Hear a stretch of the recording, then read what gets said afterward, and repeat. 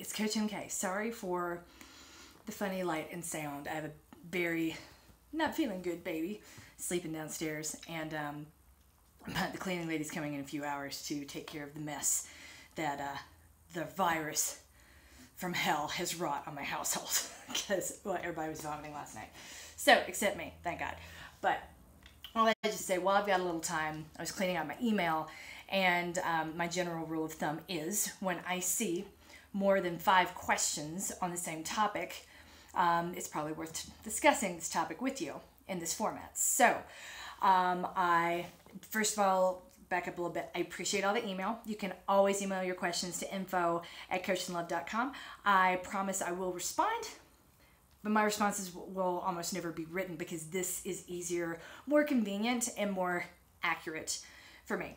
Because writing an answer, knowing how important these answers are to you, I would rather perform them where you can hear my voice and the inflection and the tone, and you know for sure when I'm being sarcastic.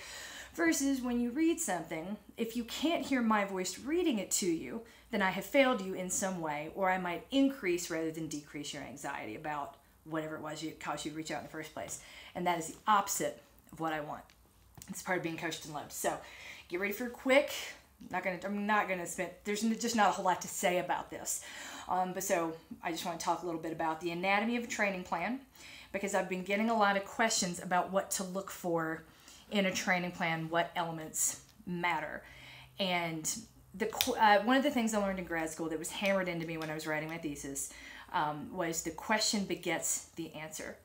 While we spent more time formulating good questions for my research than we did answering them, because again, the question begets the answer. So when I get a question that is very loaded, full of assumptions, and very leading, one of the first things I'll say is, let's unpack this, or let's break this down.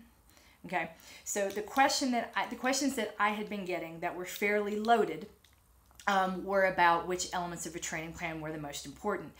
And that, in my opinion, is a loaded question and the wrong question, because then that gives you permission to seek out an element or judge training plans based on the presence of an element that might not be the right element for you or the right one that you're looking at. So I'm not... Oh, hello. Hello, I'm so glad you're here. Hi, Karen. Thank you for joining. So without further ado, I just want to talk about all training plans are basically the same. All of us that coach have gone to the same certifications. What makes us different is, number one, our passion and enthusiasm for the training itself, and our ability to do that well and connect with our athletes. Because the great paradox of coaching is that the sort of person that is driven to hire a coach is a bit of an overachiever, and overachievers don't like not having the answer, and they don't like hearing this conclusion you've drawn is incorrect. So by doing my job well, I'm automatically repelling my client base, and that's a tough thing to do, and it's a very tough thing to navigate carefully. So all training plans, all of us are really working from the same playbook. It's the cues we give, the concern we give, and the conversations that we're willing to have really that separate us. And most coaches are totally happy to get stuck in this pink space right here that I'm going to talk about. And you guys are too. You lead them there, you lock them in, and you won't let them out, because this is the part that is generally referred to as the speed phase. And all you want to talk about is the speed work. I want the sciencey science and the data-y data to get the best speed work for special me. Because I only need the most accurate perfecto speed work that ever was, and if you don't have the science, I'm not going to get the results. And I'm like, whoa, that is wrong. First of all, there's no magic workout. This is the least important phase. Okay, but we'll get to that. So this is where you guys want to play, and this part typically with my clients makes them very angry. I don't need 12 weeks of base building. Yes, you do. And here's why. See that? Oh, hello. I'm so sorry I interrupted your BOSU, but this is a very important announcement that I'm going to start making. And good for you for humble bragging on the BOSU to the coach on the live stream. That makes you teacher's pet. Congratulations, Kim. Yay. So all training plans, generally speaking, have, well, 3 parts. I look at it as 4, but that's a personal thing. Okay, so the first part is the base phase. The second part is the speed phase. And then the final part is like they call it just the race preparation phase or the racing phase. And I break that into two pieces, right? Because it's like, as we go less critical, everything becomes more critical the closer we get to race day. Which does not mean these workouts are the most important, but it means if you haven't been doing the work here, you ain't getting the results in here, right? Because it's too late. By the time we've crossed out of the base phase, there's no making up anything. There are no changes that you can make. The best you can do is really start taking the extra seriously, because we are already up the ante in some way. We got no wiggle room. We can't ramp. We can't start making up runs because we're already maxing out your mileage. We can't start adding more speed elements because we're maxing out your mileage. If you have not been on this slow gradual increase where we then sort of flatline and increase in intensity, you can't come on that intensity ride and expect to get the benefits from it if you haven't been in the base building phase. So, but usually, and I say this again lovingly, my base phase is 4 weeks longer. Ideally, it would be 8 weeks longer. I really like 24-week training plans. I mean, honestly, I do. If I'm getting someone from scratch. What most of my clients that I've trained one-on-one for the better part of 4 years, what they do is very similar to, I'm going to call it the fitness protection program when I roll it out. And the fitness protection program is how they train, and how they train is how I train. And I have a very high base that goes year round. And I have a 24-week training plan for a race that I care about, so I can have an extra long speed phase, right? Because my base building never stops. If you were to think of it this way, my base phase is like, out of a 52-week year, my base phase is probably 30 weeks. Crazy, right? So I've got 30 weeks of getting ready for my training cycle. During that training cycle, I might have a longer speed phase. And that gives me more wiggle room because I've got 30 weeks to balance it out. I can go, instead of 4 weeks, I can have 8. I can have 8 weeks, and I can try different things, and I can play with different things, and I can go do a tune-up race and recover. And that's not something you guys give me because you're like, it's ticking clock because time is money, and I'm not spending a dime more on this than I have to. And I'm like, okay, that's fine. I get it. Money's a thing, for sure.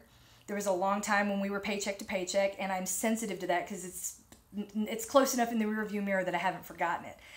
At the same time, though, you get what you pay for. You could do this on your own.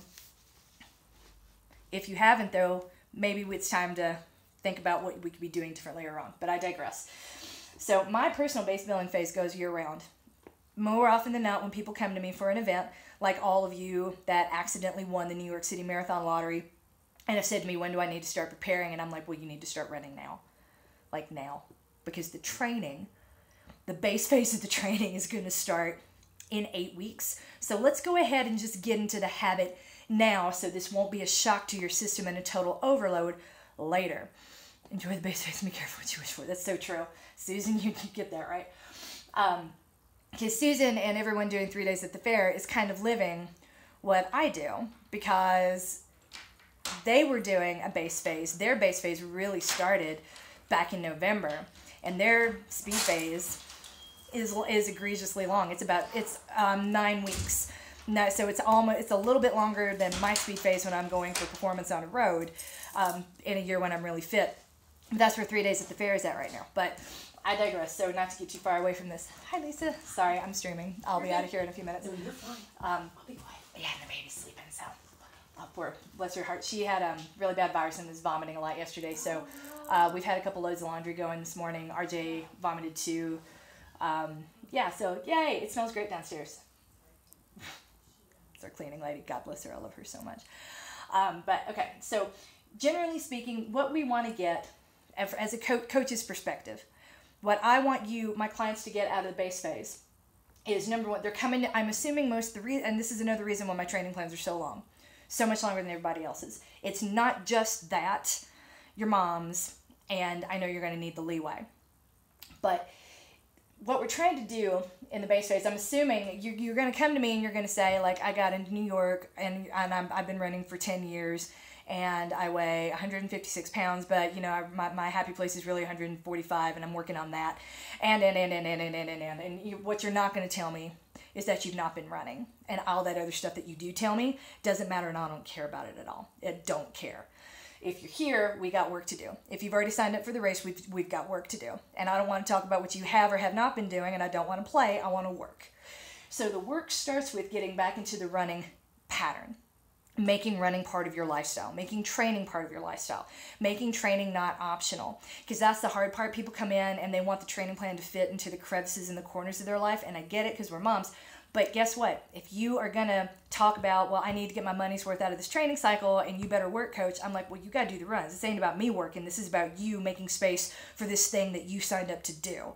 All training plans work. Most coaches are smarter than me. Most coaches you'll meet are more experienced than I am. What they won't do, what makes us different, is that I'm willing to entertain this conversation where other coaches won't. They want to talk about the speed work. They want to talk about the running. And I get that it's not about the running.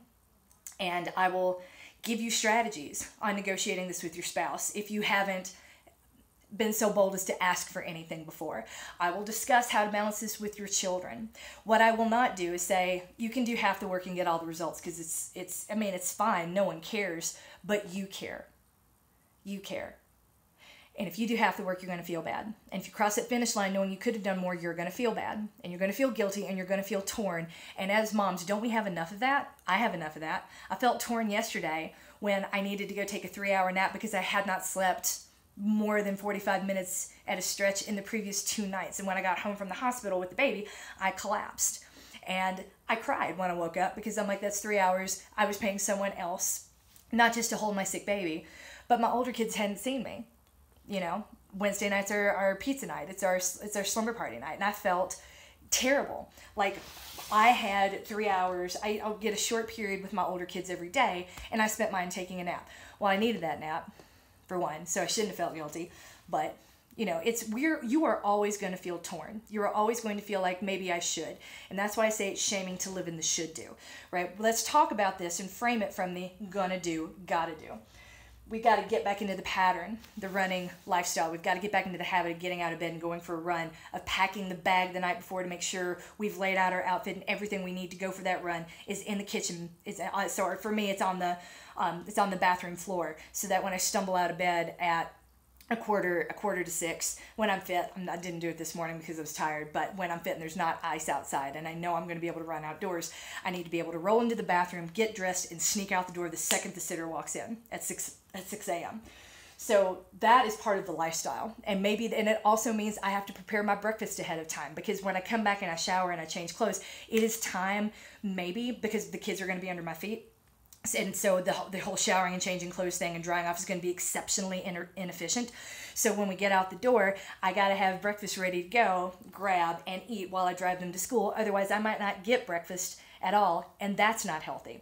So there's a lot of planning that goes into the lifestyle. That's not huge amounts of it, but it comes instinctual. Can't do this. Oh no, gotta get breakfast. Oh no, set that out. I'm about to go to bed. Oh no, I didn't put my clothes out. Gonna grab my clothes very quickly. None of this is a huge time suck. It's just getting into the pattern of remembering to do it. And that's the harder part. During this 12-week period, when we talk about increasing fitness, that tends to rub against the egos of a lot of my runners too, because they're like, I'm fit. She thinks I'm fat. She thinks I'm fat and worthless and ugly. She doesn't think I'm a runner. She just she thinks I don't look like a runner. Like, you guys run down a rabbit hole and don't give me a chance to like grab your hand and pull you back out. And it's unfair to me, and it's really unfair to you, because I have not. If you've been around me for any period, you know that I have not and would not ever say any of those things in your head. I just won't. I don't even think that way. What I care about is this aerobic cleanup. So what I mean by that is, you've heard me say before that your cardiovascular system is kind of like a highway. It takes a long time to build it. If you don't use it, it gets dirty. But cleaning it up to make it ready for public use again is a hell of a lot faster and more efficient than trying to build it from scratch. So that's what I think of about cleanup. During this 12 weeks, let's say you have been a runner at some point, and this is not your first rodeo. Great, we want to get those adaptations back. Think of this as 12 weeks of cleaning the highway, developing the patterns so that things get hard on your body, the intensity goes up, you are on autopilot. So it's 12 weeks to get ready for autopilot. And I know really, realistically, with my lifestyle and 4 kids, I need about 20 weeks to get before I can go on autopilot for 1, much less 4. Because these are hard weeks, right, Susan? And we haven't even gotten to your final push yet. Yours is the worst. So, Yeah, well, the base pays for in between half marathons. That was why I invented the monthly plan, and that is what the fitness protection program is going to look like. It's just going to be month to month to month, and then when you're ready to race, it'll only take us. If you really want to race a half marathon for performance, I can get you ready, ramped up for that in 4 weeks. Realistically, I can get you ramped up and tapered and ready for a really respectable half marathon. For a marathon, I can get you ramped and tapered in about 8. If you keep your base where I want it to be, which is where I would expect it to be on the monthlies in between training cycles, then yeah, we would need less time. It would cost less money through the year and you'd get better results. But I can never convince anyone of that. You guys look at everything in a vacuum. This to this to this. This number is smaller than this number and you won't trick me, Coach MK. And I'm like, fine. And I just stopped having this argument. So I'm going to present it all differently on my website when I'm ready to start coaching again. But between now and then, I've never tried to cheat anyone out of money. I had gigantic $5,000 a month student loans between me and my husband for 6 years of our marriage. I've never forgotten what that felt like because you can't dispose of them in bankruptcy. So paying all of those off was like the equivalent of me getting a $150,000 per year job. That's how much it freed up, how much cash it freed up in our house, right? $5,000 over 12 years, it's over 12 months, that's $60,000, right? $60,000 after taxes in our tax bracket is almost between $120,000 and $130,000 a year. Yeah, so it was a huge, huge budget reliever. I've never forgotten what those years felt like, and I'm not here trying to squeeze anyone, right? If anything, I want to scale it. I want to make it sustainable. I want you to feel comfortable coaching yourselves.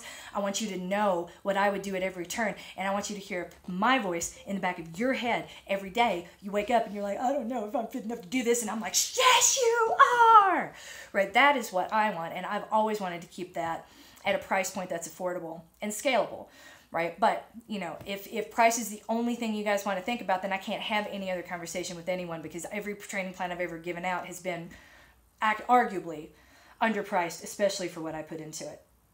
So, I get so competitive when I sign up and then partway through I wane, then it's like 3 weeks out and then I'm like, Christ. Yeah, everyone does. But that's why I say let's get rid of this whole base building phase and just make it year-round maintenance. And then you ramp up only for a few weeks and you don't have time to burn out and say cripes because it's just what you do. It's just how you live. We make it a lifestyle, and it's a heart-healthy lifestyle the way that I'm going to ask you to do it.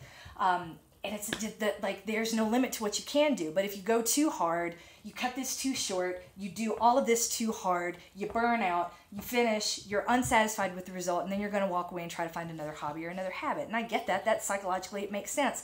But it's a cycle and that's of negativity that I would like to help people break. So totally. The best shape of my life. Yeah, I mean, yeah, hell yeah, you're in great shape, Susan. More so than you think you are. Well, there's a lot that's on the internet. Some of it's bad advice, but it's clickbait, right? So people are writing what you're going to respond to. You have more control as a consumer now than you've ever had in the past. If you say to coaches, I want a 3-day-a-week marathon training plan, they're going to write it. You will find somebody who will write it. Most of us won't because that's stupid. A 3-day-a-week marathon training plan for 12 weeks? No, it's not enough running. I don't care who you are. Especially if you're coming to me for it, I do know who you are. I know the demographic that gravitates towards me very well. It is rare that I get an outlier because it's not a question of fitness. I'm fit enough that I should be able to do this 3 days a week. Okay, great. Go find someone that agrees with that. It's not because I would argue for the marathon, it is not about your fitness level. But back to this. All training plans follow this pattern and have these 3 segments. So here's what we usually don't say about the base phase. So it's for getting back into the pattern of running 5 days a week the way I want you to. 6 days a week if you're here for performance. The aerobic cleanup, getting your cardiovascular system back in check and getting your tendons, joints, and ligaments adapted to the work that it's going to do when the intensity ramps up. Because I tell you what, if your ankles are hurting after a long run in week 3, they're going to be killing you when we start doing the harder effort workouts on things like the outstanding and super outstanding plans on Monday, Wednesday, and Saturday. Okay, so it's not going to get better. It's just the work is just going to change. And the hard will be at a different location than it was before because we're moving the training stimulus around. Easy will always be easy. Hard will always be hard.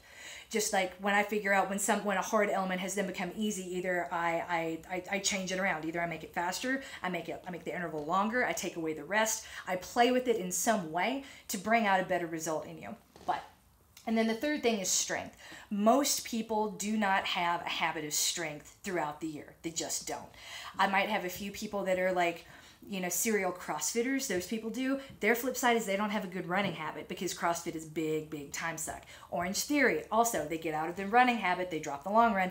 It's a big time suck to do Orange Theory because the way most people, and this is not a criticism, it's just a fact. You are encouraged to do CrossFit and Orange Theory between 3 and 4 days per week, which is exactly what I tell you to do, right? We want strength 3, ideally 4 days a week.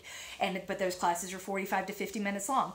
So by the time you've gotten there, done the workout, showered, changed, you don't have time to do a run before you go to work too. So it becomes binary. Either I CrossFit or I'm a runner.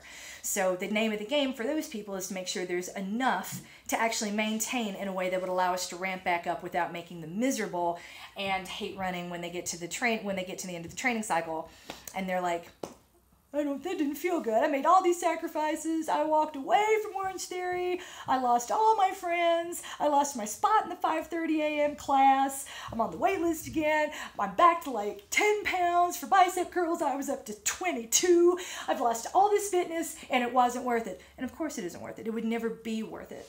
If that's what you're putting on the training plan and on me, nothing's ever going to be worth it. You got to do this because you want it. You like it. What's it worth is a question. It's a dialogue I'm happy to engage in, but if it wasn't worth it, I'm going to say that maybe the framework you were using to evaluate that result or the expectations you had coming in were a little farcical. But so from here, strength is something we need to have year-round in some form or fashion. Because the other thing you might not be doing in huge amounts, because it's not super sexy and super competitive, is a lot of proprioceptive work, a lot of balance work. No barefoot work ever, because you're not legally allowed to be around heavy things in a gym and be barefoot. So as I found out the hard way. But ideally, by week 12, and I know, Susan, you've heard me say this more than pretty much anyone else has, but by the end of this base phase, you are actually ready to cover the marathon distance. Not the way that you would want to. You're not ready to perform, but you are fit enough and we've ramped you up enough that I could send you out, arguably, to cover 26.2 miles and you could physically do it without needing to stop. I mean, if we executed a race plan, this is why it's like, the race plan matters and the strategy matter. Knowing how to run a marathon is just as important as being fit enough to run a marathon, right? Because I ran 20 miles and felt fine until I hit a wall. I would argue that's an execution problem. That's not knowing how to execute the marathon versus being fit enough to participate in the marathon, but I digress. What I'm looking for are all the markers that are going to tell me if I'm in your training peaks that you are prepared to cover 26.2 miles in one sitting regardless of how long that takes. Okay, and by week 12, if you've been doing all the things, most people are. If you've been doing 80% of all the things, meaning you have done accelerators when you've thought about it, you've definitely done all the running, maybe you've missed 1 or 2 here and there, you've done 1 round of strength at least once a week, you're ready to cover the distance. But this all, and like I said in the previous, on my Facebook Live yesterday, the strength and the drills and all that other stuff makes the rest of this easier. It's like a cushion. So if you want to throw that cushion away, that's on you. But you find out what that cushion's for when we get here, and it's easier than you expected. But not to go, so by week 12, we are ready to cover the distance. So by week 5, in my 20-week plans, my unspoken goal is that by week 5, we have ramped your training for the week to roughly the equivalent of your target race mileage. With that, so think about any training plan you've ever done. If you've done a 16 or 12-week marathon training plan, by week 5, you should be covering at least 26 miles in your week, because most of those plans are written in miles, not written in minutes. I write my plans differently, right? We write them in minutes, and therefore we're not going to be getting the miles out. But when you look at the math that most coaches are doing, especially Hal Higdon, and it's not disrespectful, it just is what it is. I'm not saying it's good or bad, but by week 5, you're covering 26.2 miles. And from there, it only increases. think about it. A lot of the advanced training plans are done by mileage, right? So it's whether or not you do six miles on a Wednesday or 10 miles on a Wednesday with speed elements like 200s and 800s thrown in. One of my favorites is a 1200 800 combo. That's a really great marathon prep session, but that's considered pretty advanced because if you haven't been running for a really long time, if you weren't on a track team, it's not natural to think in terms of 1200. What is a 1200? It's 3 laps around the track in lane 1, right? But that's 3/4 of a mile. 3/4 of a mile is not how most of us are programmed unless we ran track at one point or another. But again, I digress. Sorry to go off on a tangent there. But so week 5, your weekly mileage, I'm hoping for most of my clients, your weekly mileage is going to come somewhere close to your target race distance, whether we're talking about a 5K or whether this plan that we're doing is it for a 5K or for a marathon or even an ultra marathon. I want by week 5, I want us to be coming pretty close. So you saw, like in the stream that I did yesterday, I talked about Julie is in week 5 of her ultra. Sorry, she's not. She's 3. I think we're midway through week 3, right, Susan? Of her. Is there lifting involved somewhere in your plan of strength? Yeah. Okay. Sorry. Yeah, I have a lot of strength, but no specific lifting. I'm not a strength coach. I don't want to be. I will talk through the foundations of strength that is required for runners. And I'm not saying weights are bad. I'm saying we can do a whole lot with body weight, and I'd rather max that out before sending someone out to pick up a resistance weight. So, and also once they get there, I would rather they hired a dedicated strength coach for that can watch their form, because what I can do online is very, very limited in a virtual training cycle. And that, when you're really working with resistance weights, you need to be dialing that in continually as you go. And I tell everyone to seek out a strength coach for that. But so anyway, but as I was saying, Julie last week is Julie's training for 50 miles. Last week would have been week 3. And her weekly total, I think, was 10.5 hours, and that worked out to be 42.5 or 43 miles. So by week 5, we'll be covering 50. So she's right on target. Susan's right on target. Everybody's right on target. But if you think about that, week 5, we're getting up. Your weekly total should be somewhere in the vicinity of your target race mile, the total mileage of your target race. By week 10, the unspoken goal is that your long run sandwich, just the sandwich, is equal or greater than the race distance. And the long run sandwich for my 50 fucking milers is a 3-day sandwich. It's Friday, Saturday, Sunday. And for everyone else, it's pretty much just Friday, Saturday. So that 2-day sandwich should be getting close to 26 miles by week 10. Once we've gotten, but this is how I say those two factors together is how I say with confidence that by week 12 you are ready to cover the distance, because we've been covering the distance. We've been covering the distance in 2 different ways. Then we get into what is usually referred to as the speed phase. I feel like this is a misnomer. The way that I look at it, it's not this is not the speedy phase. This is like, first, I've said it consistently, first we cover the distance, then we hone for speed. Week 12, we've covered the distance. Now we can start adding in some of the harder workouts to make you faster and more efficient at covering that distance. And we have a very short time frame for this to sink in. So each workout you do, it takes 2 weeks for the benefits to present in your body, right? And it's not like I can work out and then 2 weeks later, yay, and I work out on Monday, do nothing for 2 weeks, and then yay, benefits appear. It's like, it's a process. It's a cumulative process, like putting coins in a bank and letting in compounding interest. So this is where the 2-week taper comes from. It's that science of it takes 2 weeks for the benefit of a workout to present. So in these 2 weeks, at the end, all we need to do is preserve. We need to not get hurt, and we need to make sure that all of the sharpening work we've gotten to become a little faster and a little more efficient at this distance has sunk in and will be present. But there's no point doing really hard stuff after that. So I like to think of this phase as the specific phase. Okay, so we go from the generalized workouts and getting into the habit, and now you're ready to cover the distance. And now this is a bit of a specific push towards the race itself. If what we're training for is a 10K, you're going to see a lot of 2K repeats with 800s thrown in at the end. You're going to see a lot of longer runs that just don't make sense to you at all, where you're like, why am I doing a 3-hour long run with 1 hour easy, 1 hour at the beginning, 1 hour easy at the end, and then the middle hour is like eight 1K repeats followed by 4 800s and 3 200s and 2 100s. Why? And I'm like, because that's what you're supposed to do. You're supposed to kick at a 10K. I'm going to get you real tired. Then we're going to practice kicking every single long run. And then we're going to have a long cool down, an hour, to let all of those benefits sink in. So during this specific phase, you will never see a long run like that, by the way, in a marathon training plan. It does not benefit you in any way. So the specific phase is the type of speed that is specific to doing well at whatever you signed up for. For the marathon, we know that the best and most accurate preparation you can do are 1 mile repeats. But here's the trade-off, and here's why this phase is always so short. You listening? The most dangerous workout you can do, the one that has broken the highest number of runners preparing for a marathon, is 1 mile repeats.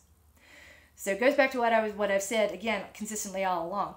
We can get a lot of strong and a lot of strength and a lot of faster with no risk. Once we get into the specific workouts, the track intervals, the 1 mile repeats, once we get into this phase, we're taking big risks, and we need a big cushion, the biggest one possible, before we can take risks.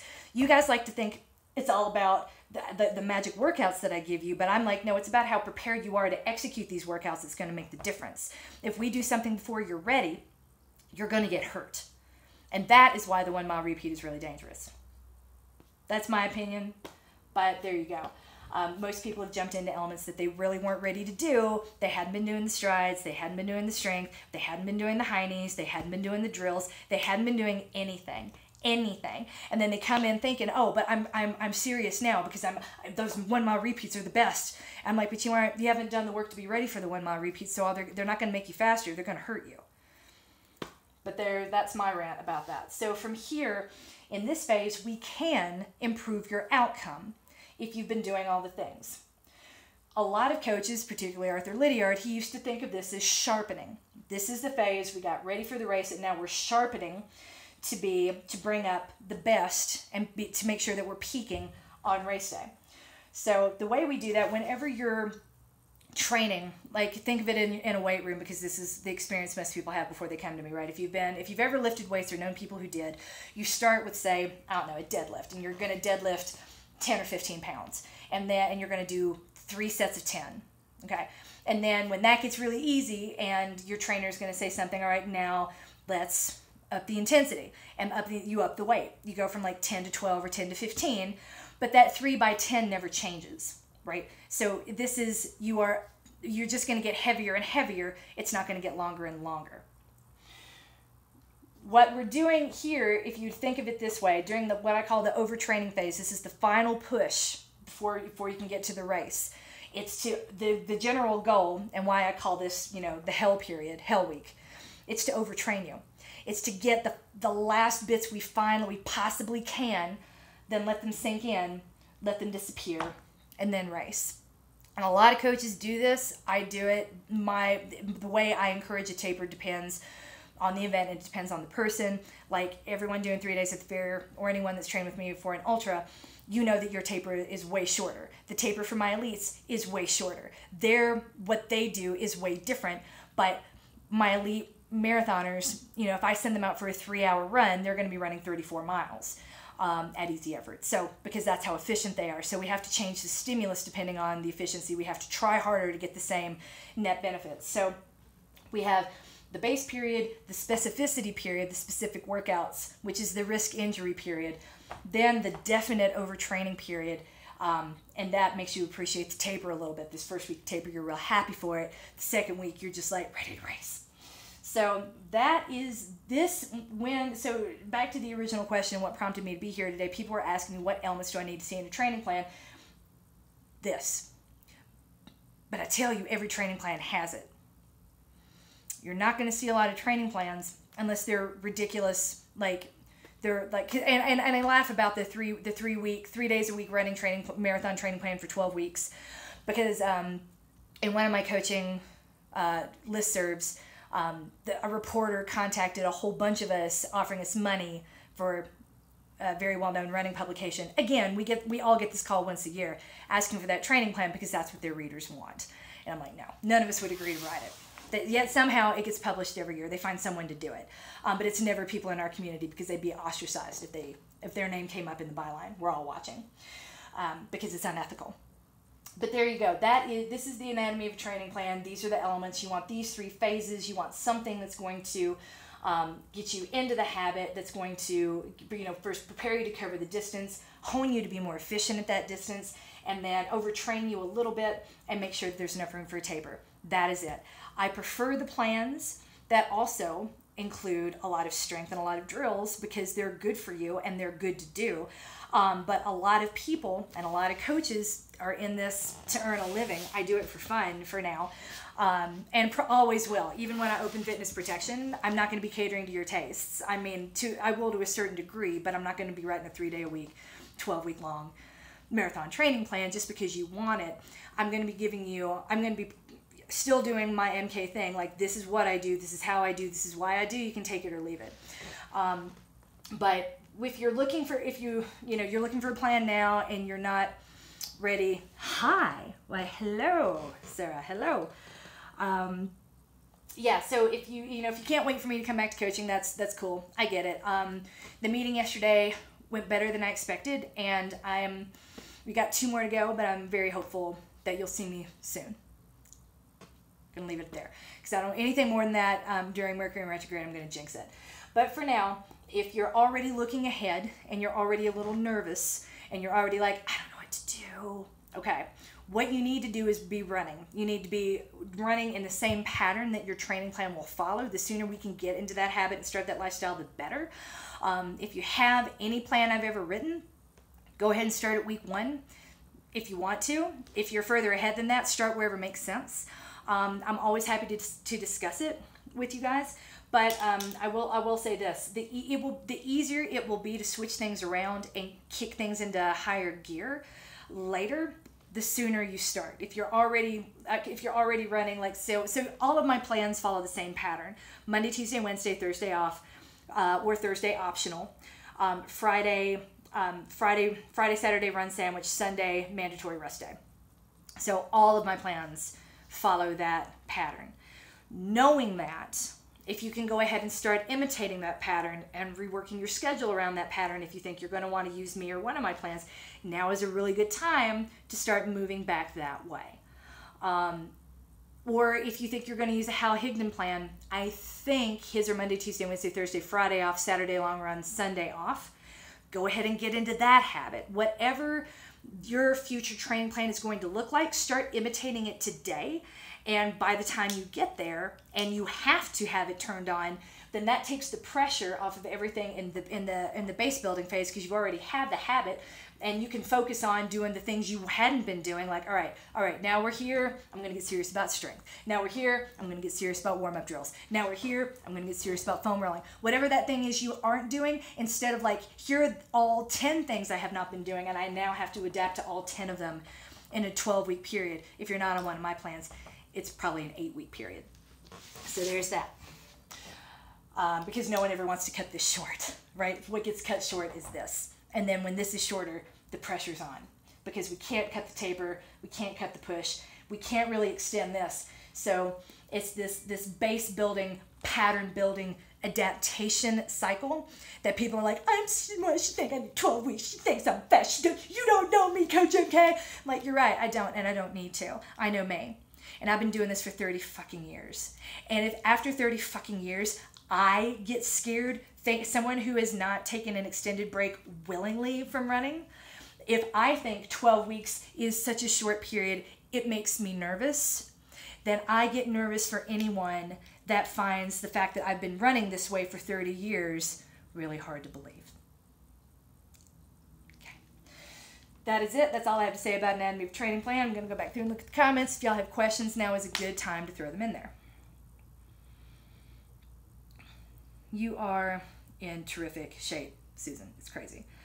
Is there lifting involved in your plan? I mean, I don't write the lifting in. I think I said that earlier, but I'm always happy to work with people who were lifting before they decided to put their name in the hat for the New York City lottery, or any other marathon. So just, I will work with you wherever you're at, but we probably need to talk it out and make sure that you're choosing the right plan, because everyone opts into harder, right? Everyone will look at 3 plans and be like, I'm advanced. Psh, I'm intermediate, and that's fine, but I would argue if you're lifting 4 days a week and you're quite competitive about it, let's say if you're trying to go for a PR in the deadlift, we probably really don't need to be on an advanced training plan with super hard intensity elements that are going to stress your back out, because some of that really hard running and pounding on concrete or on the road, like we're going to have to do to get you ready for a road race. Sorry, you can't race on a trail in New York City.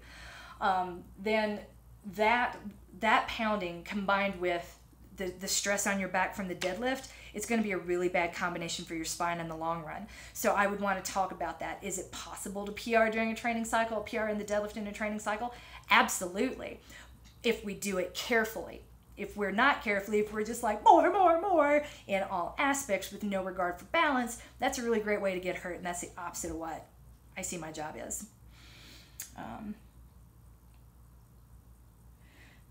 50 was a mental game changer for me. Yeah, because I'd been telling you you're ready to cover the distance. You didn't believe it, Susan. And no one believed it. Why would you? But it's like I tell everyone when we get here, I'm like, you're ready to cover the distance. If I sent you out and you had to do it, if I dropped you off, 50K from your house and said the only way to get home is to run, you could do it. You wouldn't love it. It wouldn't be the way you wanted to do it. It wouldn't be the finish time you would want. But if you had to do it, you could. And that is why when we started all this, I knew you guys were going to want to go down and see Julie, and I would not have given her permission to do Rocky Raccoon if I didn't think that both you and Kate would have been fit enough to yellow it with her. Y'all got lucky that the math worked out, because if it had been week 8, I would have been like, can we not do the 50K? How about you just crew? And I know it wouldn't have been worth it to you, or the expense or the cost to go and just crew for Julie. You can have, and I get that. I get money and conversations, and it's a zero-sum game in a household. I get it. But the math worked out that it was right where it needed to be, where you were ready to cover the distance. So that was just kind of magic, but that's the magic I don't tell you about, because if I did, it kind of ruins it when things work, or it gives you something else to spin out about, like all the emails I've been getting about my efficiency factor isn't moving, and I'm like, oh shit, that's exactly what I said not to do. Not from you guys specifically, but from other people. Kim, I've not been doing pickups or accelerators because I'm nursing an IT band injury. Here's the thing about pickups and accelerators. Pickups make you more aerobically efficient. They're a good way to up the ante of your fitness and boost your metabolism without stressing your system, or putting a lot of stress on the big muscle groups without inducing a lot of the cumulative fatigue that would cause you to overtrain faster. So they're a super efficient way to stick that in. If you haven't been doing pickups, that is fine. Here's the thing. I can't tell you that the net result, doing all of the things or not doing all the things, will be exactly the same as doing all of the things. What I can say is you're injured. You've got a pretty big injury. What's going to make the difference on race day is how healed your injury is. That is your limiting factor, not your mental fortitude, not your training, not whether or not you've done pickups. It's like, am I hurt or am I not? I really wouldn't worry about it. Worry about recovering, worrying about doing the work required to get that IT band to calm down, whatever your PT's told you to do. And I know this has been ongoing for a long time, and I'm really sorry. I'm with you. I know how frustrating it is. And I wish I could see you, I could touch you, I could work with you, I could go with you some of these places and help you get better answers than what I think you've been getting. But it's not that I think anyone's been doing anything wrong. It's just the nature of an injury. It's long and it's frustrating and it's heartbreaking, and I'm really sorry. So rather than looking back over this training cycle and thinking I did something wrong because I didn't do X, Y, and Z, I want you to be like, I trained for this and I did it despite the fact that I had a motherfucking serious IT band thing going on. Normal humans would have stopped. I did not. Yay me, right? That's how you've got to look at it, except finish time is never going to reflect what you didn't do. It's going to reflect the fact that you did it in spite of an injury. an injury that would have stopped most people from running at all. Or rather, would have stopped a lot of people in their tracks and saying, like, I'm not meant to be a runner. I don't have the genes. Jesus doesn't love me. Jesus gave these genes to all these other people, but not to me. And why, God, why not me? And it's just, that's the way people think. It's easier to think, I just don't have it, than it is, I could get it. So I don't think I'm particularly gifted or athletic. This is just... And I certainly don't think I'm lucky that my dad had a heart attack that impoverished my family when I was 6 years old and I had to grow up in a cardio rehab clinic.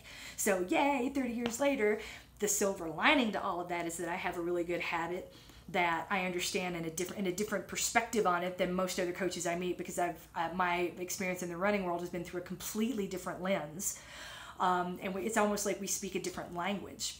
I can't even sit on a panel and sit in the same room with a lot of these coaches when they talk, because our viewpoints are just so different and our demographics are so different.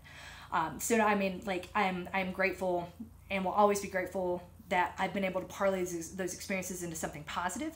But at the same time, it's not like, yay, me, this is amazing. I wouldn't wish a heart attack on, the parent of any child. So there's that, but it's easier for a lot of people to be like, woe is me, I don't have it, and walk away, than to say, hey, this is good, I like this. I'm happy to, like Malcolm Gladwell said, it's fun to be a mediocre runner. I don't need to be out there planning to win the marathon. So I'll stop there. But yeah, I think you're going to be, as long as you're not injured, you're going to be fine. It's going to come down to the injury, not whether or not you have done pickups or accelerators this training cycle, Kim. 1 mile repeats. Yeah, 1 mile repeats are terrible. I hate them. To give you a perspective on how fast they are, my 1 mile repeats when I was training for an 8:30 pace, 3:35 marathon, back in 2016, my 1 mile repeats were at just a tick, like my 12K pace, just a tick slower than my 10K pace, right? So I was running them at 7:45. That for me, my easy effort pace was like a 10:30. So I was running like, yeah, those were, for me, those were hellishly fast. But that's what you have to do to get ready for a faster marathon. And that's what the speed phase looks like in a more advanced training plan. So I just haven't signed up for any races yet. I used to be field girl in college track. Should I start with 5Ks?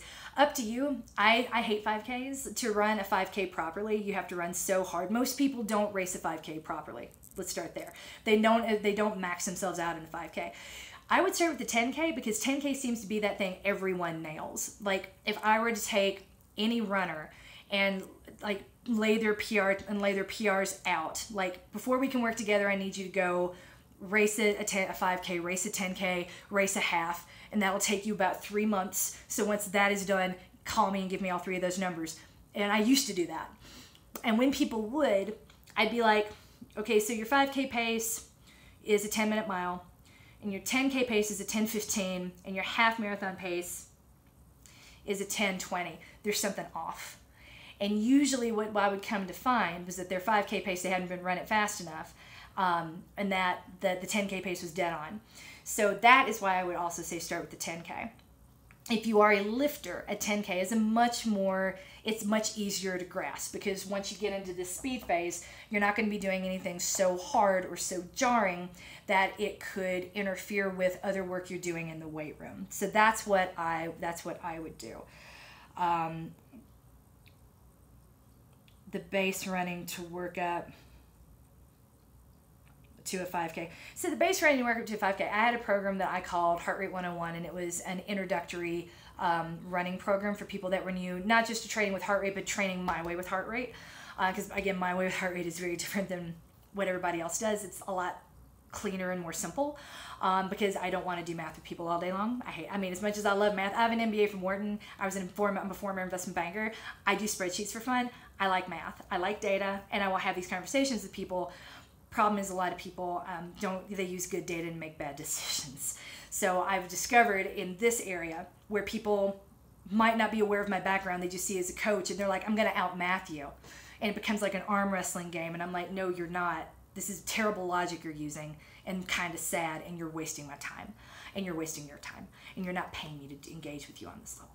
So I came up with a very scaled, slimmed down version of the best practices I'd seen. So I have one rule: anything over 140, you will never convince me that was an easy effort, period. So that's what makes it easy. So I digress though. I have a lot of, there's nothing really freely available at the moment, but there will be once the fitness protection program the site opens up. And I don't know when that's going to be yet, guys. I promise you will know when I do. I got 2 more meetings to go with my kid. Susan is a freaking boss. Let me tell you, Susan's amazing. Commitment is your superpower, Susan. Well, see, think about it too, Susan. Think about how from the reason I agreed to do this, even though it's got me in trouble. Like, why did you take this on and make it private? You are so excited about it. I like that type of excitement only leads to good places. Most people sign up for a marathon not feeling as excited about that event or getting ready for that event or doing that event as you did the first day you said, hey, I found an ultra I think I can train for in my urban New Jersey home. And so that's why I think it's not that, your willpower is higher or your commitment level is better. It's that you're excited. You picked something that made sense, that ideologically appealed to you, that you were passionate about, that you were willing to do the work for, and realistically, and I told you how much work it was going to be, and you were like, I've got space for that. And you have continued to live that and make space every day. And that is really what has made this different. It's that level of excitement. That's how excited I get to run the New York City Marathon. And that is why it was when I was really depressed, coming back after my first baby, finding out immediately I'm already pregnant with my second, to make me feel better, my friends at New York Roadrunners that I'd trained with when I lived there, they gave me an entry and they were like, I know you hate your life in Texas. I know that this whole not having a career thing, being a stay-at-home mom, that is not what you intended, because it was a beautiful accident. Come back for a weekend, see if you can make it a 5-day weekend, and we'll take the days off of work and we'll do all the things that you loved in New York, and we're going to make you feel better. And that was my first step towards better. And so when I think about, and after every baby I've had since, they've given me a free entry to come back and do that same thing over and over again.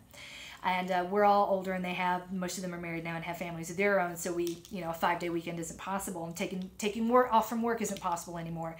But whenever I think about the New York City Marathon, I get as excited as you do about running 3 days at the fair. So not to be like, you lack commitment, you don't. I'm not trying to argue with you there. What I'm trying to say is, it's not that you in and of yourself are a special unicorn in the way that you think you are. What's unicorn about you is that you're doing the thing I tell everyone to do, which is find something you're excited about, that you give a shit about, and that is what's going to make you committed. Not like, I put all this money down, I'm hiring a coach, so since I made this huge investment, I'm going to get my money's worth, and because that's pressure, and I need pressure to perform, and that never goes anywhere good. I will never earn your money, and my effort will never be worth your time, because you're not going to get what you want on race day, and because you don't know what you want on race day, right? It's going to be, and whenever you get it, you're going to wish it was something different. And that's an impossible standard for you to live up to, or for me to try to play to, so I don't play. So, and that's why people like to think I'm lazy, and I'm like, you are right. I'm lazy. Run away. It's so fast for me. It's fast for most. 10Ks are so hard. They're terrible. I hate 10Ks. But the 10K distance, if you're not a runner, is a good place to start, because that effort, what most people think, like, that's as hard as I can go, that's as fast as I can go, I don't want to go any faster than that, that ends up being their 10K race pace. People have a pretty good feel instinctively for 10K pace. It's trying to push people to grab and hold on to anything faster than that that's really, really hard. And that was the failure, I think, in the first 6 months of the monthlies that we released in 2017. The hard was too hard. I was trying to teach everyone the gears that exist above 10K pace, and people were like, this hurts, I don't like it, F that. And I thought, well, it's the winter time. Most people are in between training cycles. They'll have no trouble going indoors to do this ridiculously fast pace, set it, and then just try to follow it and find it with the assistance of a treadmill. And all my assumptions fell apart. So when we got into 2018, I ramped the monthlies back big time. It was like, okay, we're just going to really get used to 3 gears: half marathon, 10K, 5K, half marathon, 10K, 5K, and we're going to leave it there. And that worked out a whole lot better. Because 5K pace is hard. Anything faster than that is fucking hard. Anything faster than that to do and keep going, most people just don't want to do, and that's okay. So that was the idea behind, that was the change and a learning curve for me, doing the monthly plans from 2017 and what changed in 2018. Bye, Suze. Thanks for coming.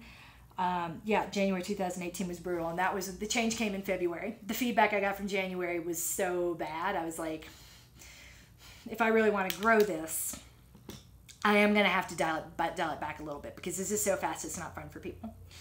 So, training on a treadmill, if you are training for anything where you kind of care about the output, the treadmill is a tool and you better fucking embrace it. That's what I think about a treadmill. If you have the option to go outside, exercise it, but cautiously. It's icy outside right now. So I'm going to be doing my run. I only have 30 minutes today. I'm going to be doing that this afternoon when we had an ice storm around 4 in the morning, and little ice pellets are all over the ground when I walk the kids to school. I'm like, I could put on my cleats and run in this, or it's going to be 40 degrees today. All this shit's going to be melted by 3 in the afternoon when the sitter comes back. I'm going to get dressed. I've got an alarm going off in my calendar. It's going to tell me to go upstairs and get dressed. And then I'm going to get dressed and go out the door as soon as the sitter walks in, do my 30 minutes, come back, throw my wet clothes off, and then, because it's just 40 degrees, I'll probably overdress and be too hot, and then go pick up my kids from school. So that is how my day is going to roll. And if you don't have that type of flexibility in your schedule, and then you can wake up and you look outside and there's ice on the ground, and you're like, I don't know about this, because that mobile ice is dangerous ice. That's when the treadmill seems like a really good idea. And it's not bad, and it's not less than. I mean, it's not perfect, but perfect is the enemy of the good. And if we're in a training cycle, get on the fucking treadmill. You know what the fucking treadmill is better than? Falling on the ice and breaking a fibula. And I've got 2 runners with broken fibulas right now, one of whom is my blind runner, Carrie, that I've been running with for the past 3 weeks. You won't see him in my Strava anytime soon, because he broke a fibula going on a run with his dog. Poor dog. You didn't love January, it felt so accomplished. I'm sorry. But yeah, like I said, I've learned and I've backed right off. And anything you see in fitness protection going forward will have an option for people that want to race shorter distances and get faster. They're going to have to play with those levers, right? If you want to run a fast 5K, you're going to have to get used to 1K pace. And that's not great. So, but I'm going to have a couple of different flavors, and I'll do some surveys before we open for business, and make sure, because I don't want to be creating 5 different training plans every month if people are realistically only buying 1 or 2. So there's that. But yay, you're welcome for all the advice. Thank you for coming and hanging out. If nobody else has any more questions, I'm going to go, because it's been almost an hour. We're down to 5 viewers, and this is pretty much all I have to say on this. I think my next thing I'm going to come back and talk about is the elements of speed, what they are, when to use them, and how to break them down, because the other question, what was packed into all of the questions that I got overnight. And again, you can always email questions to info@CoachedandLoved.com if you don't mind me streaming the answer. Because I love doing this, by the way, I really do. I love answering questions. I love talking about this. I love talking it out. And yeah, the next thing I want to do is break down speed, because almost all of the questions I got about how do I choose a training plan, I've got this, and this, which offers this element, this element, and this element, which element is the best element for the marathon, for me, for this course, for whatever. And they were really convoluted questions, and I know that they mean well, but if you were comparing training plans based off of this 6-week period, I'd say that's the wrong question. That's the wrong place to start. Hopefully I've given you a better way to look at it and a better place to start. But when I do come back and do a talk, I think the next one I'm going to do is about the elements of speed, what and when, and I think of it like a jigsaw puzzle and putting the pieces together, kind of like Jenga style, right? If you put something, if you don't have a firm foundation, the top's going to fall right over it. And what does that look like? So, okay. I feel you. Knowing where to start is the hard place. Where I tell everyone to start is get ready to move for 30 minutes, Monday through Friday. 30 minutes of, and when you run, embrace the idea of jogging. You gotta crawl before you can walk. You gotta walk before you can run. And jogging's great. Jogging, over time is what makes you faster at running in a race situation. So I jog 5 days a week, and I'm good with that.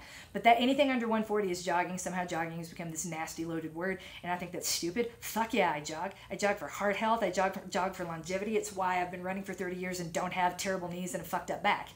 My fucked up back comes from having 4 babies in a really short period of time, not from the running, but I digress. So there. Thank you, Sarah. Yes, I do have a podcast. I have a whole website at www.CoachedandLoved.com. You can check that out too. And I have a blog where I talk about my training and the training of others. I'm migrating slowly all of the pieces that I wrote for my private clients over the past 5 years into the blog. So every day when you come back, there'll be more old articles. But anyway, I've already gone 5 minutes longer than I said I was going to.